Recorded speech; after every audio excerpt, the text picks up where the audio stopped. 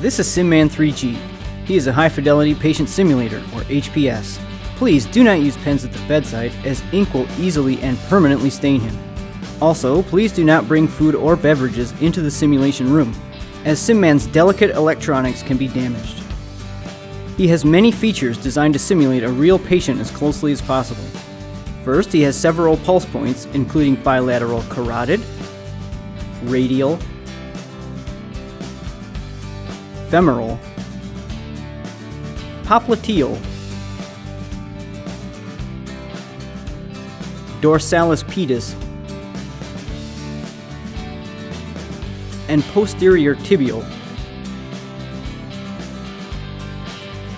as well as a left brachial, but not a right. All of his pulse points are easily recognized by a soft spot in the correct location. Please be aware that SimMan has a power and data cable on his right side. These are not part of the simulation scenario. SimMan's radial pulses are more challenging than his others. Find the soft spot on his wrist for the correct pulse location. Then, place your finger gently on the spot. The pulse should be palpable. This pulse is easy to obliterate if you press too hard. If you lose the radial pulse, try letting up a bit. You can also assess SimMan's blood pressure on his left arm. You can do a two-step blood pressure.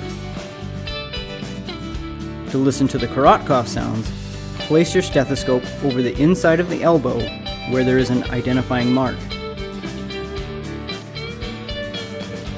SimMan's right arm is his IV arm. IV fluids and IV push medications can be administered in his IV here. Please be aware that SimMan has an IV drainage line and bag coming out from his left arm. This is not part of the simulation scenario. SimMan's eyes feature pupil response. He also has a functional airway, allowing for intubation and external ventilation. Please do not put medications or fluids into SimMan's airway. SimMan can also be defibrillated. If you need to deliver live shocks to SimMan, remember to apply the defibrillator pads only to the defibrillator studs with adapter plates. Do not place the defibrillator pads over the silver ECG posts.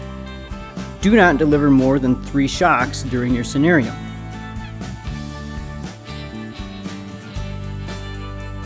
SimMan also has automatic chest rise, bilateral lung sounds, heart sounds, and bowel sounds, anterior and posterior sounds.